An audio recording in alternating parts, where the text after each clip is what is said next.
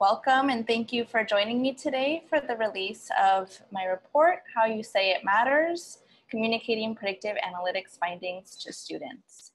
My name is Alejandra Acosta and I'm a policy analyst at New America. I'm so excited to have so many of you here today to learn about a topic that's very important, but oftentimes goes under the radar. Higher education has engaged in more data-driven decision-making in the last several years, and more institutions are using predictive analytics to help more of their students graduate and to help close equity gaps as well. And so in these efforts to retain more students, institutions are putting a lot of effort into gathering their data and cleaning it up, setting up the infrastructure to implement predictive analytics, and putting in a lot of social and political capital in this process as well. But it can be tempting to just press play and let the magic of the predictive model happen and wish for the best. But it's really after you press play that the action really happens. And so this is where end users like academic advisors or faculty advisors, other staff who engage with students and use predictive systems, this is where they have to interpret the data and engage with the students and offer them the support that they need to stay on track for graduation.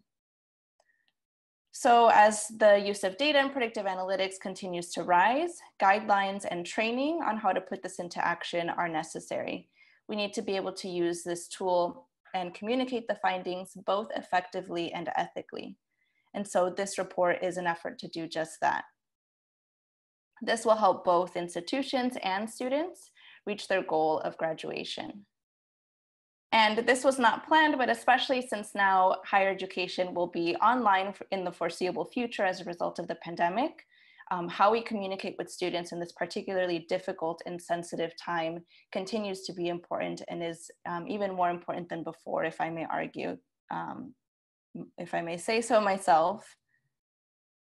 So with that, for today's presentation, what I'm going to do is first, I'll take some time to share some of the research from the report.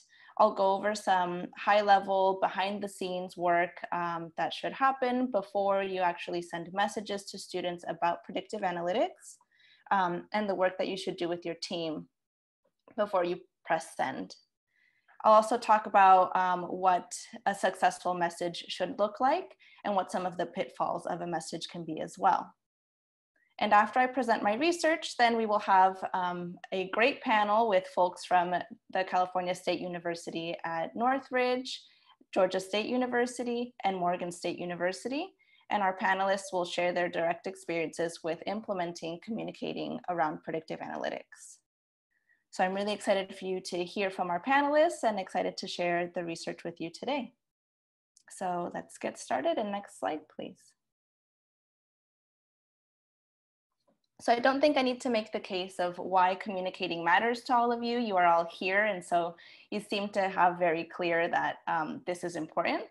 But I do want to just emphasize it for a moment and share that there's a lot of research in social psychology that shares that how we communicate has real consequences.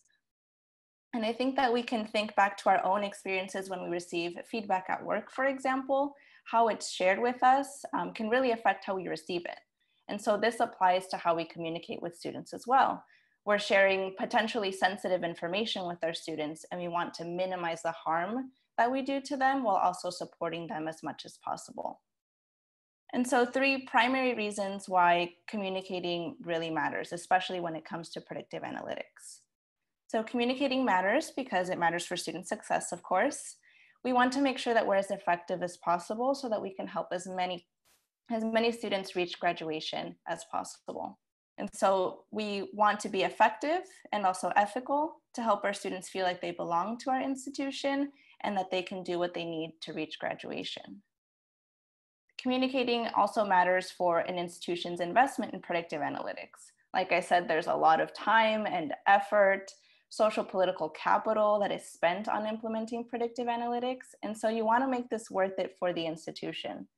And you want to make sure that you put in the time and effort that you need into communicating so that this investment is not ill spent. the investment can be derailed by poor messaging, and that also is another important reason why you need to put in the time for preparing for messaging around predictive analytics. And finally, communicating matters for educational equity, of course. A lot of our student populations, like students of color, first-generation students, or students who are of low incomes, often struggle with navigating higher ed or have fewer resources or don't even know what resources they can use to help them in their educational journey. And so the way that we communicate predictive findings can help our students reach their goal of graduation much more easily by showing them how to navigate the ropes and showing them what resources are available. We can also affirm a sense of belonging for these students, which is especially important. And so these are some of the high-level reasons why communicating matters. Like I said, I think you all know that this is important, but just want to emphasize some of the reasons why this is important. And next slide, please. So now I'd like to give a high-level overview of the science behind communicating. I encourage you to read the report to learn much more in depth about some of the concepts that I recommend for creating both an effective and an ethical message. But I won't go into detail about them today. So the goal that you are trying to achieve with communicating about a predictive system finding is you're trying to both increase a student's chance of success while minimizing that harm that could be done to them. And so by using both behavioral economics and social psychology, this intersection helps you reach that sweet spot in the middle of both an effective and an ethical message. Behavioral economics informs how to create an effective structure of a message. So concepts like when you should send a message and what kind of content you put in it, whether it's interactive or not, all of those things help you create a message that will help a student do something.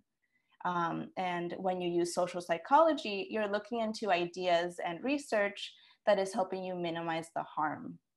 So here, social psychology helps us understand how the content of a message can affect a student's perception of themselves as a member of society. And so this is what helps us help a student feel like they belong, feel like they have the capacity to improve and stay in school.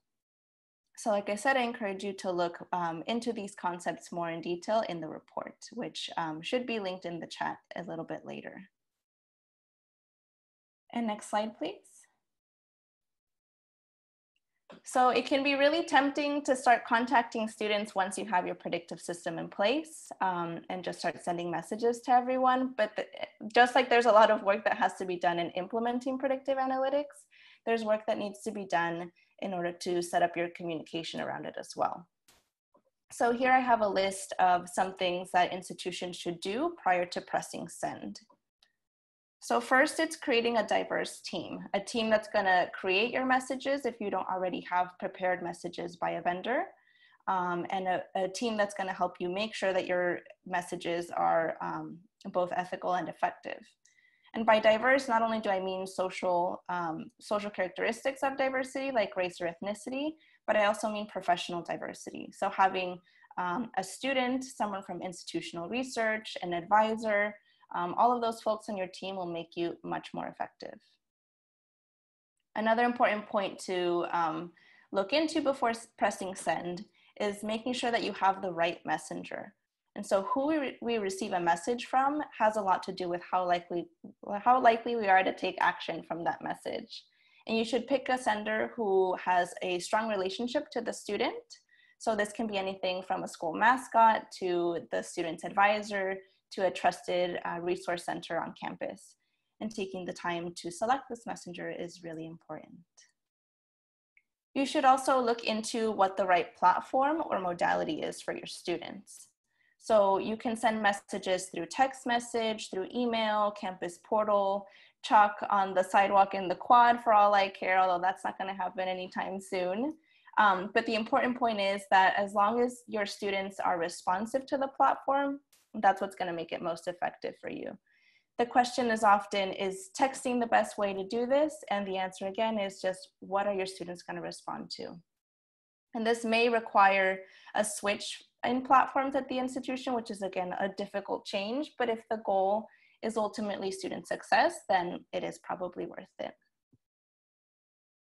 You should also test your message beforehand, and this can be as casual as asking the student intern in the office if they think the message is okay, to something more rigorous like A/B testing.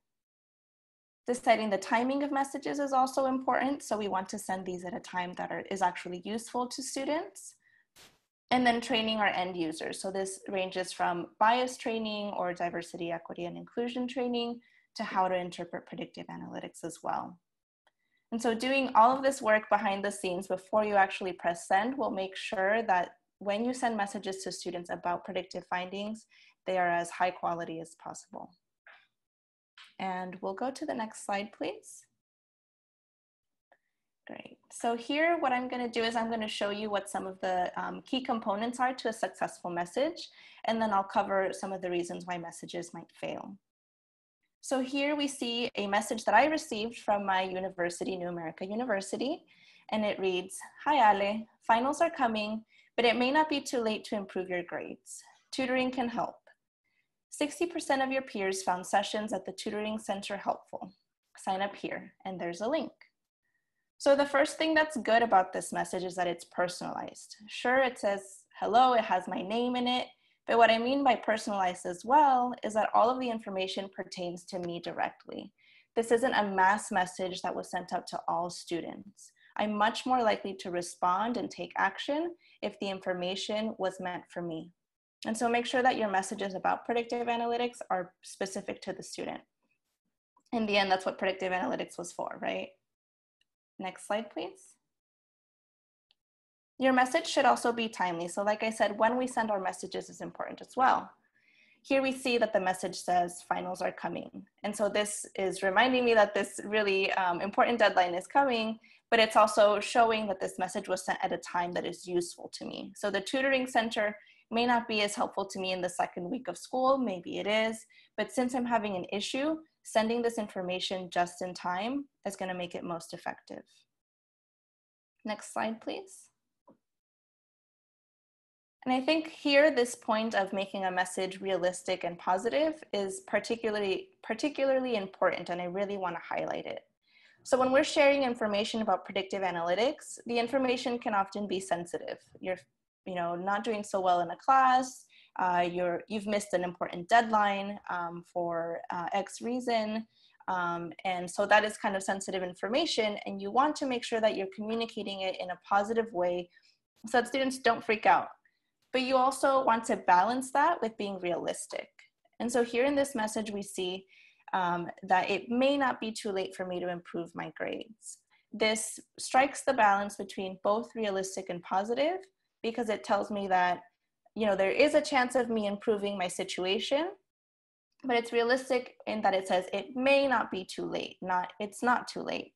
And so this tells me that, there's some things that may be outside of my control that could affect whether or not I'm actually able to change my grades. And this could be each faculty member's policy or some other deadline that is not explained in this message here. And next slide, please. A successful message is also interactive. So as I shared, we're trying to get students to do something, to take action so that they can reach graduation. So here we see that at the bottom, the message includes a link. And this makes it extra easy for me to just click on the link and do the thing that you're asking me to do. There's hopefully no avoiding it, and I can just do it right away. You can also include instructions in your message so that students know exactly how they should take action. This reduces the mental load that it takes to take action, and it just makes it much more likely for things to get done. And next slide. And last but not least, the message should be brief. So it's really tempting to want to share all of the resources on campus with the student, but nobody's got time to read your 5 text messages or your super long email detailing all of this information. So be direct and be concise. Next slide. Great, so those are all of the things that make up a successful message, and of course there's a lot more in the report as well. And so you may be thinking, well, I've done all of these things, my messages still aren't working, what's going on? And so here I offer 3 reasons why messages may not actually work. And one of them is that perhaps you didn't conduct sufficient population analysis. Maybe you don't know your population well enough. And I'll offer results from a non-higher ed related study where researchers were trying to get teenagers to eat more healthy foods. Some teenagers were told, if you eat healthy, you'll live a longer life, you'll be healthier. But then another group was told that junk food companies spend a lot of money on trying to get you to buy this stuff. And so they tapped into the teenagers' sense of rebellion and desire for rebellion to actually get them to eat more healthy foods, and that was the more effective group. So make sure you really understand your students so that you can communicate to them in a way that's relevant. And next slide. Another reason why messages may not work is you have little rapport with your students, or the messenger may have little rapport with your students. So if you're receiving a message from an entity that you don't know or you don't trust, it's much less likely that a student will take action. So make sure that you do select somebody that the student has a good relationship with. And next slide. Thank you. And the last reason why your messages may not be working probably has nothing to do with the messages themselves at all. I believe that if we are not also taking a deep look at our institutions, our processes and systems, no matter how clean our data is, how extensive our predictive analytics data is, how accurate our algorithms are, or how fancy our messages are, none of that is really gonna work if we have systems in place that are not helping our students. So if, for example, you're asking a student to go see their academic advisor, the student clicks the link and tries to do that right away, but there's no meeting available for like 3 weeks, and that's not helpful for the student, then your message is not gonna be as effective. And this obviously takes time and resources, but I think it's one of the real benefits of implementing predictive analytics is we not only help the student in the short term, but we hopefully look at our systems as well in the long term and make the changes that we need to make higher ed more easy to navigate for our students. And next slide. That is all that I have to share from the research report.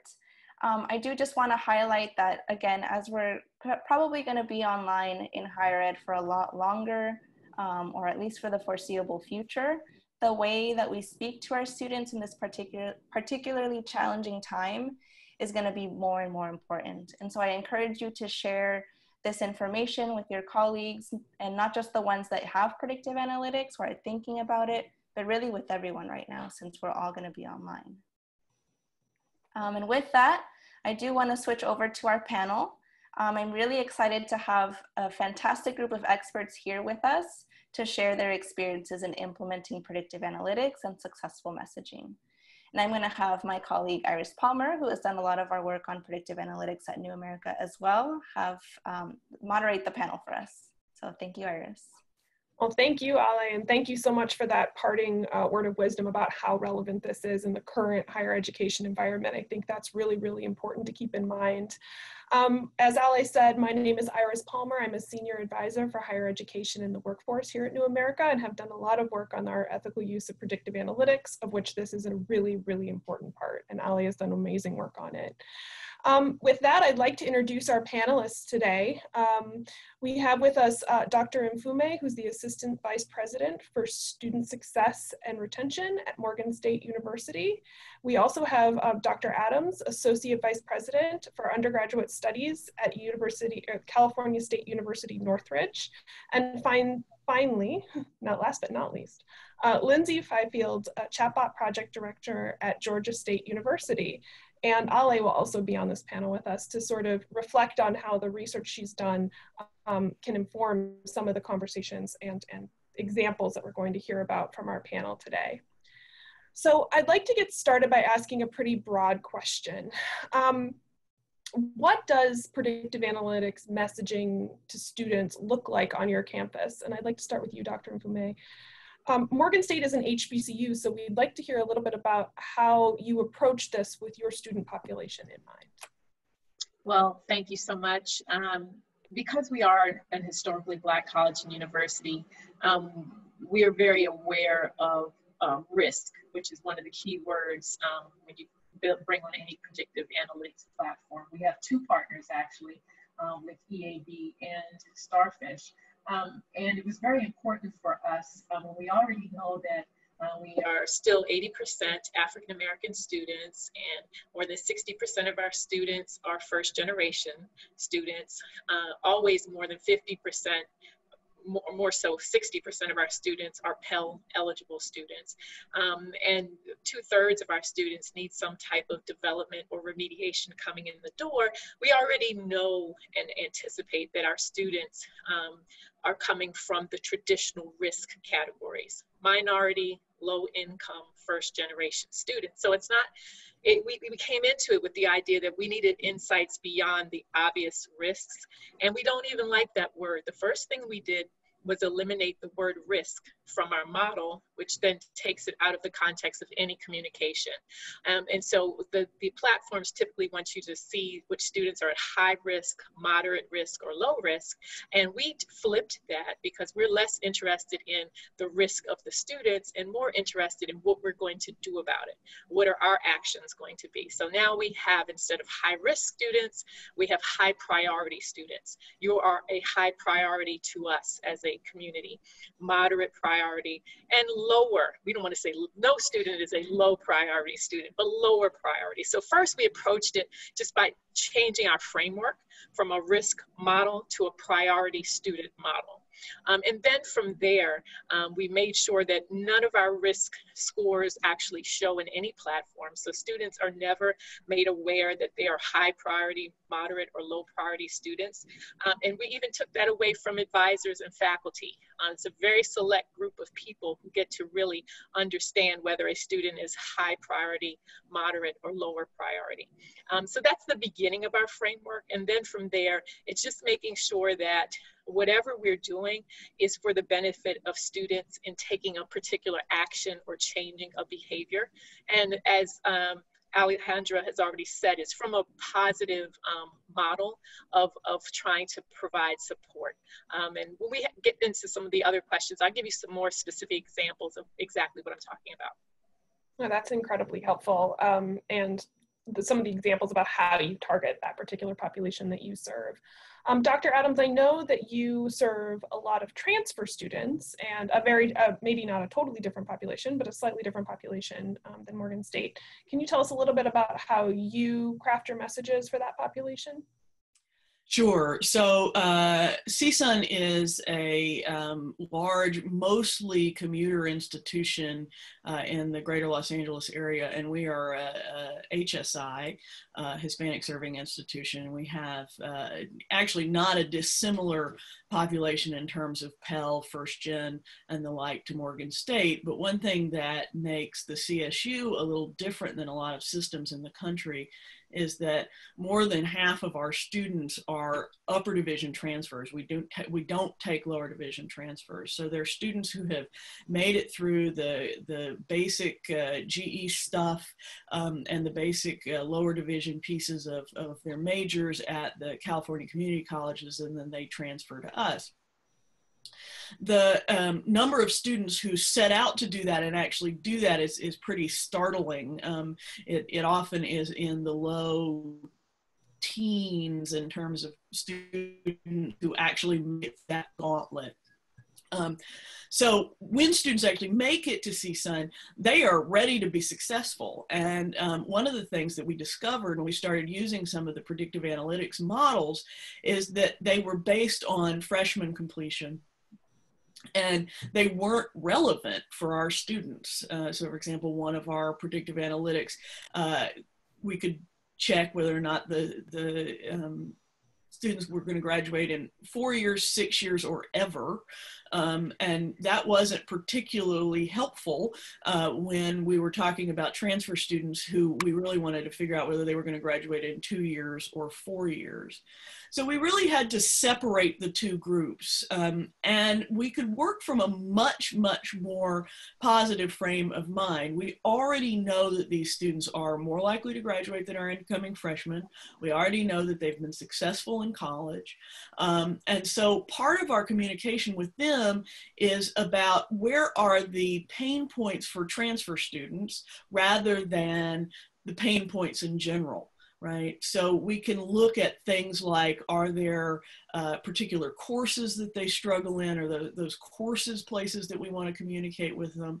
And then we also want to make sure that they're getting information about the differences between the way that CSUN academic support structures work and CSUN academic rules work than it might have been at the community colleges. So for example, knowing about our late add and drop process, knowing about our probation and disqualification process. And again, and we'll talk more in detail, but making sure that those messages are distinct depending on the student group, because they're not dealing with the same issues. Really important point. Thank you for that. So Lindsay, can you tell us a little bit about how you all are crafting messages at Georgia State, particularly given your also very diverse population? Right. To kind of echo the rest of the panel, our population looks very similar, right? So over 55% Pell eligible, 75% non-white. So I think kind of the first step in crafting the message is understanding your student population. A bulk of the messaging concerning predictive analytics to students at Georgia State really does come through the advisor channel. So that is the advisor understanding their population and then messaging out to the students. But to kind of echo too, it's rare that we communicate directly about the predictive analytics point. And instead you leverage kind of what you're seeing from the predictive analytics to speak to the student. Because if you start saying predictive analytics to the student, they're not hearing that, right? So I think it is much more of a successful tool for the staff of Georgia State or of any institution to use to prioritize which students you're reaching out to, which students are you reaching out to first, which students are you leaning into this resource, and to really kind of, particularly as that front end advisor unit, how are you leveraging what you're seeing in the predictive space to lean the student to success, and communicate that effectively to the student. Again, it's rarely directly communicated to the student, but much more used as a tool and then kind of translated across a desk in person to the student in terms of like, you know, why would this be concerning that I didn't do well in this course? But in general, not just, yes, we use the advisors to communicate predictive analytics to students, but at Georgia State, we've really kind of integrated the predictive analytics model and the data-driven model kind of across all of our success platforms. And so we really kind of use it as an integration tool in terms of how can we leverage all of the technologies and platforms and programs that we have to address the students who are in most need. You know, we've seen that even with our chatbot technology, which is separate from our predictive analytics. How do we take what we're seeing on the predictive analytics side and integrate that into another tool to then feed back into kind of that end game of getting a student sitting across from the person who can most help them. So yeah, it is much more of an integrative approach, but a lot of the messaging specifically about the predictive analytics happens on a one-to-one student advisor type interaction. Thanks for that, Lindsay. Alejandra, do you have anything you wanted to add? Yeah, I think this just, sorry, I have AC on. I think this just highlights the importance of really getting to know your student population. So all of these institutions are very diverse, and students have needs that really go beyond the box that you receive or the package that you receive of a predictive analytics system. And so I think that highlights the importance of that, and also the importance of the squishy social psychology stuff that I think we often like to cast aside because it doesn't have to do with the quantitative part of predictive analytics. But with all of these students, if we're not careful with how we communicate with them, we risk, you know, communicating our biases to them and putting them at risk for stereotype threat and self-fulfilling prophecy.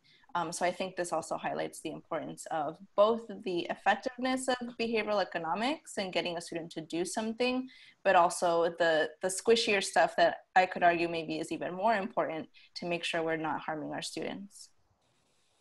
Yeah, that human factor is so important, and it actually leads us to our next piece. So I think Lindsay touched on a little bit how a lot of this communication actually happens very personally between an advisor and an advisee, with some data-informed pieces to it. But I do know that there are larger messages that go out to the institutions, and I was wondering, Dr. Adams, if you could talk a little bit about how you craft those messages and sort of what you think about as you think about any other kinds of communications to students that maybe aren't that personal face-to-face with the advisor. Well, one of the things we did, and I know a lot of campuses have done this, is that we really went back and looked at our sort of standard communication. For example, what the letter that students who were put on probation looked like, what the disqualification letter looked like. That was our sort of our first step, and we realized how negative and sort of deficit-minded the language, especially for the probationary letter, was. And so we rewrote it, and I think it's a lot better, but that then prompted us to look at all of the messaging that we do broadly, so that we really tried to get away from, you haven't done this right, into, hey, how can we help you? So that those were at the sort of macro level. We also have a chat bot, we found that to be an incredibly helpful way to communicate, both in a targeted way and in a broad way, because the chat bot has a sort of different communication style. It doesn't pretend to be anything but a chatbot, and it's a little jokey, and it's a little funny, and it uses GIFs or GIFs. I don't know which, people have different ways of pronouncing that, but at any rate, ours is called CSUNY, and so it has a sort of cheeky way of communicating that I think puts students at ease. And then when we actually have humans communicate with them, right, whether it's an advisor or a faculty member, or the tutoring center, then you see the communication shift a little bit, but we are still trying to use that positive framework instead of the deficit-minded framework, and I really do think it's made a difference. I mean, these are just anecdotal, but the probationary letter has my name on it, and every semester since we changed it, I get a handful of students writing me and telling me why they weren't successful and thanking me for helping them sort of get pointed in the right direction. And I've been doing this job for 8 years, and until we changed the letter, I never ever got responses from students in response to the probation letter. So we're at least reaching some of them. And that's actually one of the real big keys. And that is that not every communication strategy is going to work with every student, which means that you've got to use lots of different communication strategies so that you can get at pockets of them, right? So if you can get it 5 students with your new probationary letter and 100 students with the chatbot, then that's 105 students you didn't have listening to you before. Dr. Adams, just as a follow-up question, do you customize the language the chatbot uses, or is that sort of come with the package that you? We do both. You know, so the vendor I think does a terrific job, and I know Georgia State uses the same vendor we do. The vendor does a terrific job with giving that sort of baseline way of communicating. But then what I did when we instituted the chatbot was that I went out and I hired an employee whose expertise was in writing, right? So she's a rather than getting a technical person, I got somebody who was a creative person, so that she could make sure that when she wrote our customized messages, that they echoed the vendor delivered messages. So it's definitely a mix, and you need both. And you need to make sure that the bot is consistent in the way it's communicating, and then the humans don't have to be consistent in the way they're communicating, other than that they need to operate from an asset-driven perspective. It's really helpful. Lindsay, I know if we want to follow up on that, I believe Georgia State does a lot more customization of their chatbot language. Can you talk a little bit about how you create and test that? Yeah, sure. To speak, kind of piggyback off of Dr. Adams, we do customize the language inside of our bot. We also customize the message and target the messages that are coming out of our bot, right? So we use that kind of a leverage to make sure that we're sending a message that the students are going to listen to, right? We have worked really hard to create a personality in our bot, much like See Sunny. Our bot is actually named for our mascot, Pounce, who is a giant blue panther.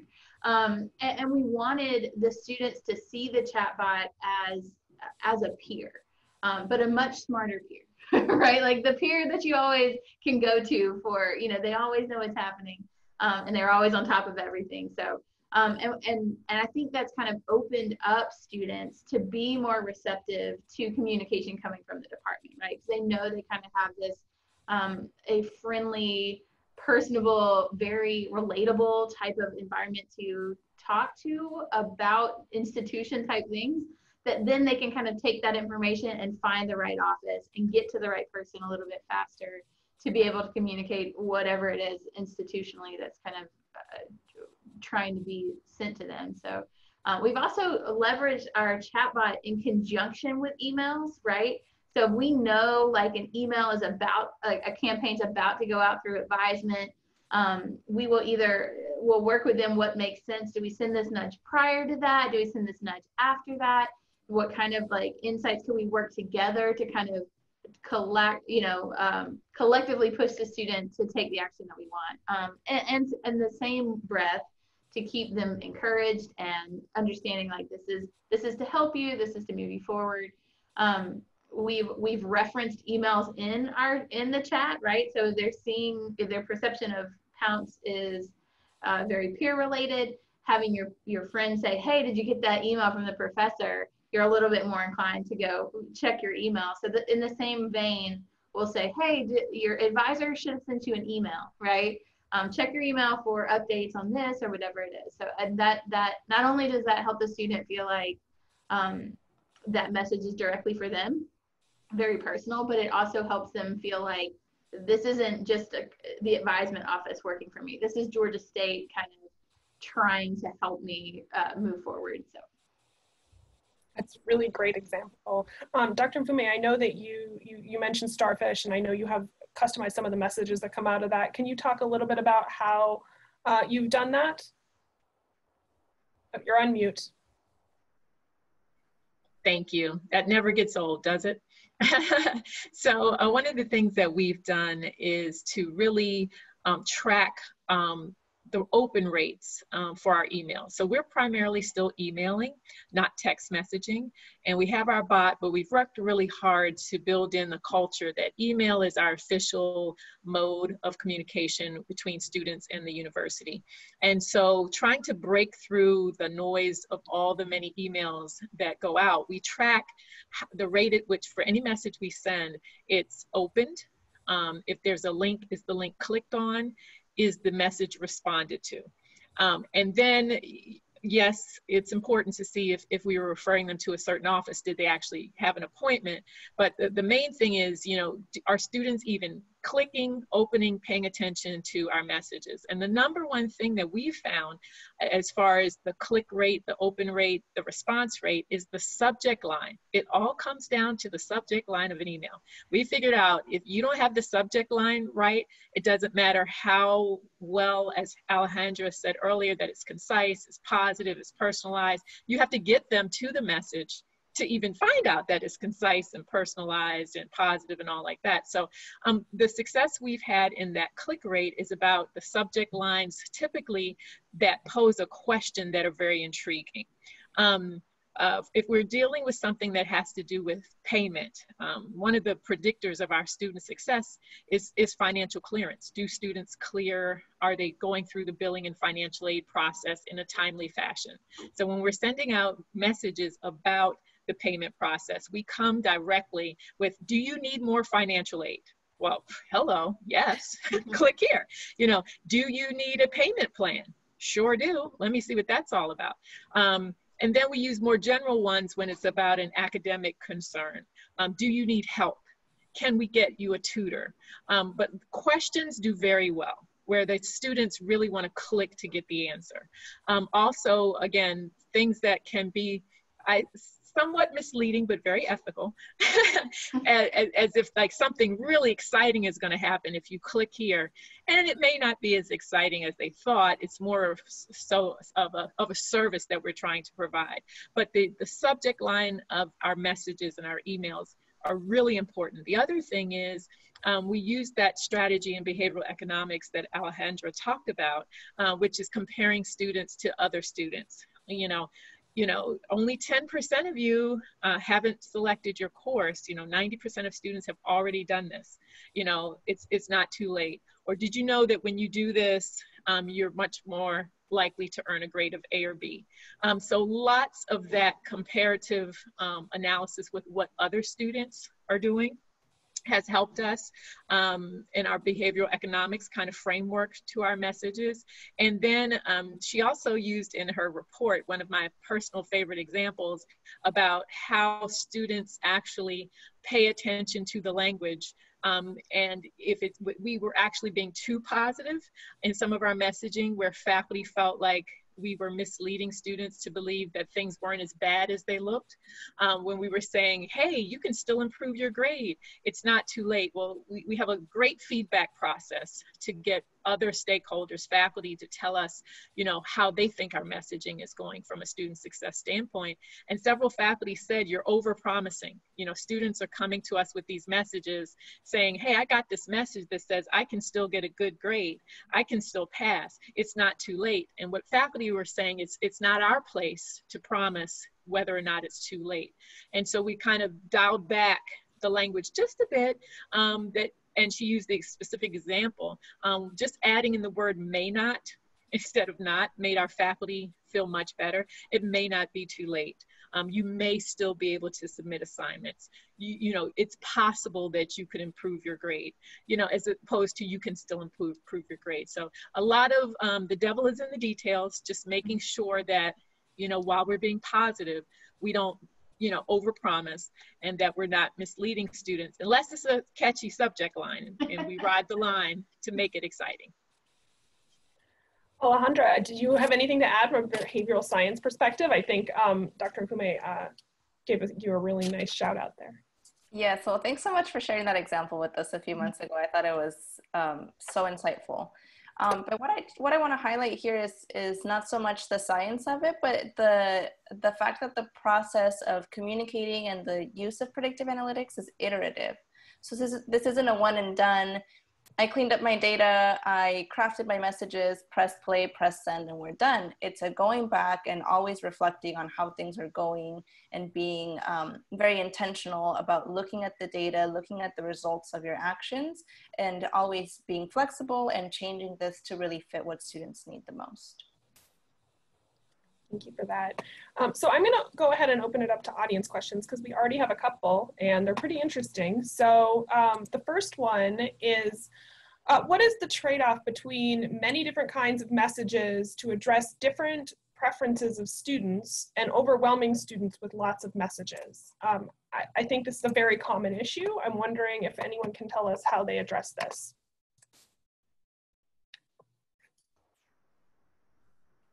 Dr. Adams and then Lindsay, looks like. Yeah, I mean, boy, this is absolutely a tough one, and it requires a lot of coordination.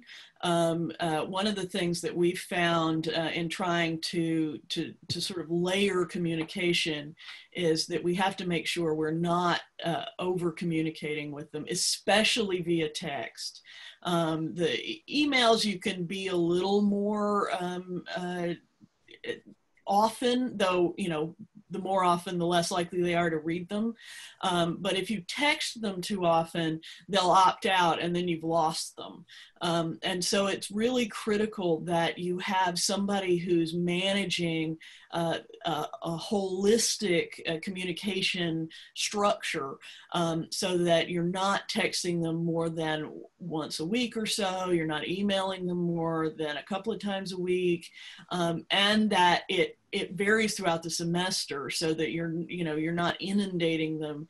It's fine to do it a little more at the beginning and a little more at the end, but you also want to give them a little bit of a break in the middle. So yeah, it takes some coordination. And of course, you've got multiple offices over multiple divisions that have to coordinate this. Having that structure in place, putting that structure in place is really critical. I'll go back to something Dr. Mfume said a few minutes ago, which is you also have to be really careful about who has access to all this stuff, right? So you have to be careful about who has access to the risk models. You also have to be careful about who has access to the texts.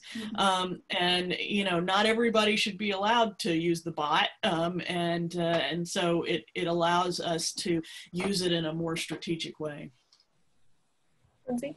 Yeah, and that's very similar to kind of what we do at Georgia State. So we very much let emails kind of come from the different departments, be the official, connection word from Georgia State. But then we kind of layer on our chatbot to help prioritize the student's attention. Does that make sense? So if we have a planned message to go out about a study abroad initiative, but a student is living in a place where they have a critical academic or financial hold, then the student's we're not going to message about the study abroad. We're going to message and kind of keep the attention on what is the most critical issue, most acute for the student to kind of progress forward. So the chatbots really helped us keep the attention of the students, I think, on the right thing, right? Because they are going to get emails from financial aid, they're going to get emails from advisement, from the study abroad office, from their program. But I think layering in the text nudges that really can direct their attention to what is most critical for their progression has really kind of helped our students pick up a little bit of speed when it comes to moving towards graduation. Yeah, Dr. Mfume? Yeah, I think I want to go back to something Alejandra said in her presentation, and that's about the rapport that students have. I feel that that's directly related to how frequently is a good, what's a good rhythm of communication, weekly, daily. It depends on who you are. And we have students on all of our committees that kind of deal with the different technologies that we use. As you said, we have our student workers when all else fails, who tell us, oh, Dr. Mfume, you can email us. We read your emails. We just don't want emails from these other people. And so the issue for us is how to stay on the list of you're the cool kids. Like, messages from you, good. Messages from this office we ignore. And I think it's the rhythm and the rapport that when students click on our emails, that they feel that they're helpful, they're not irrelevant. Oh, like, I'm so glad I got this information. Oh, and they actually tell other students, make sure you open that email about this, or that says, do you need a payment plan, or can we help you, or whatever. And I think that as long as students are feeling that you're not wasting their time and the messages aren't too long and they're not too wordy and they're not negative, then you can be perhaps more, purposefully redundant. And then there are other offices, let's be honest, we do the same things. We get our campus announcements, and there's certain ones that catch my, attention, and I want to make sure I don't miss those versus other ones. It's just how to be on the these list, not the those list. And so for me, that's what determines the frequency and whether it's okay and if it's redundant. As long as they, you haven't gotten to the point where they're rejecting what you're offering, then I think you're safe. So I think that's such an interesting point. We hear a lot about how the horse is out of the barn with email, and everyone has the email list, so it's too crowded and students don't see it, and we have to prevent the same thing from happening with chatbots and text messages, which I think is all true, but I love the way that you, Dr. Mfume, have thought about how to make your own email stand out from the rest of the noise, I think, for lack of a better term. It's really interesting. So Another question we received is, do the sort of cheeky GIFs, components of messages ever backfire? They can be really hard for us old people to keep up on what's going on, what's appropriate, what's not. How do you make sure that your tone is appropriate while also relating to the student population that's changing so quickly? Who wants to go first on this one? I think Georgia State is the most creative in this space. I think Lindsay should answer first because I feel like Pounce is so like creative and fun and cool. We're not there yet. We're pretty traditional. So I think Lindsay. Well, thanks. Yeah, we really do try to stay relevant to the students, but with a student body that is as large as ours, you can't ever please everybody is the reality. So you're trying to cast a wide net. One of our more interactive campaigns through the chatbot was actually one where we sent it out last December, and it had Baby Yoda in it, right? And it was essentially like Baby Yoda with a Santa hat, and it was like, hope you have a good holiday, but it was actually asking about registration. And so like the question, the meme kind of caught their attention. But students really seem to like that. Another way that we've really kind of found success with is if there is a balance there, right? And you don't always want to, when you feel like you're starting to kind of get reiterative in what you're communicating, that's when you leverage the meme. That's when you leverage the GIF, right? To really kind of say, hey, I'm trying for you to hear me, right? And if you're hearing memes right now, then how about this meme, right? How about this GIF? One of the success stories that we have with our chatbot is that through the admissions office, they did a campaign on movie trivia, right? Because who doesn't love, what 20-year-old doesn't love movie trivia, right? And so they did a campaign on movie trivia that related to Georgia State. But what was striking about that was the next message they sent was FAFSA. And that FAFSA, that next FAFSA message had the highest click rate on the FAFSA that they had yet. So kind of not just thinking about it as this one image, this one, cheesy meme or cheesy GIF, but really as a piece in a larger communication puzzle, right? And how all those things start to work together to how the student's perceiving this communication coming from the office. So we try very hard, to make financial aid fun and not kind of scary. And a lot of what we do kind of with the chatbot and messaging these things is to take complicated issues and boil them down to very achievable steps for the student, right? And if I can message you that in 160 characters, then you could do this. You need to call this office and do this thing, right? And if that doesn't work, then here's a GIF that probably demonstrates how you feel about it. So Lindsay, are you just that cool, or do you test them with students? Oh no, we are. What do you do? Me personally, for sure not that cool, but we actually have a team of graduate assistants and a younger staff member that works to keep us the coolest. But a lot of our other offices across campus implement the same strategy, kind of bringing students to the table to help inform the message. What does that look like? Is this cool today? Is this not cool today? The Yoda meme we used was actually crafted by a student. So, they are a part of the conversation to make sure what we say sounds cool, because it's me personally, not so much. So this actually leads us to another question, and that is, we talk a lot about customizing the communications to certain types of students. Dr. Adams, you talked about how it's different for transfer students. Dr. Fumi, you talked about how it's different for your particular student population.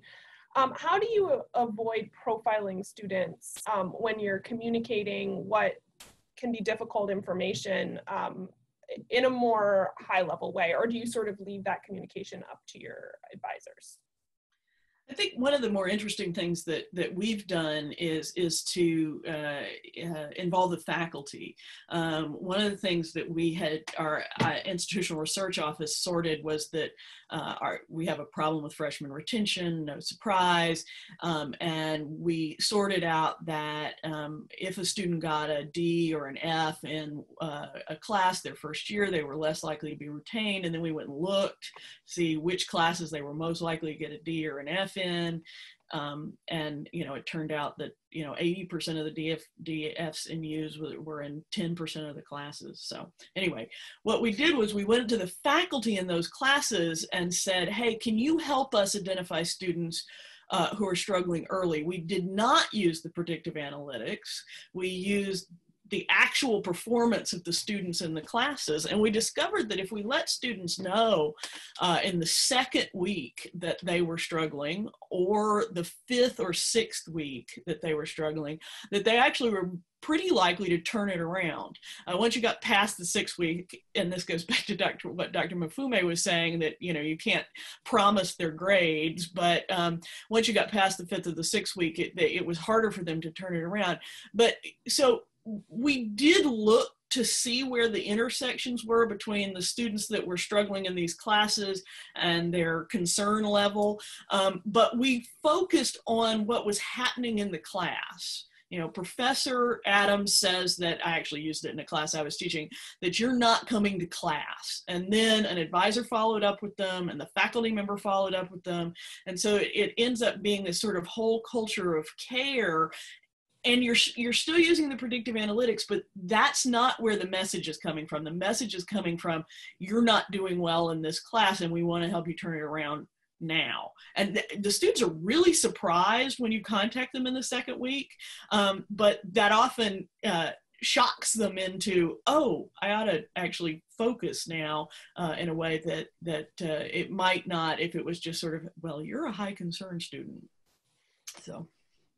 Really helpful. I just wanted to jump in with an example from this semester to what Dr. Adams was just saying about getting that live class, in-person class feedback. We do 2 progress surveys through Starfish a semester, one a couple weeks before midterm and one a couple weeks before final, so that faculty have an opportunity to check in with students on their progress so that they can study and focus before those exams.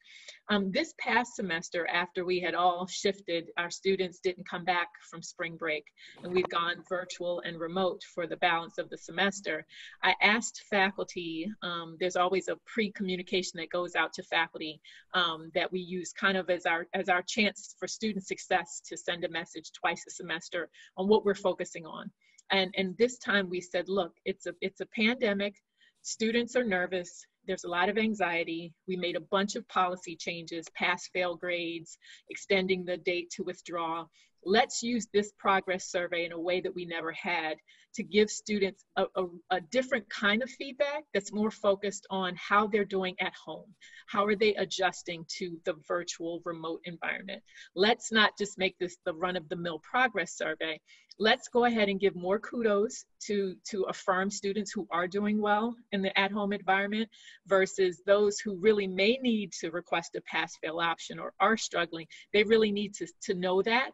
And so what happened is, after that progress survey, and we got our usual like 9,000 data points that are from faculty, not automated, the deadline for pass-fail, you had to apply for a pass-fail grade. They got hundreds of students who, as a direct result of the feedback that they got through that progress survey, made some really hard decisions about pass, fail, and withdrawing from classes. So we customized it in the sense that we tried to make it about the current situation that students found themselves in because of COVID-19.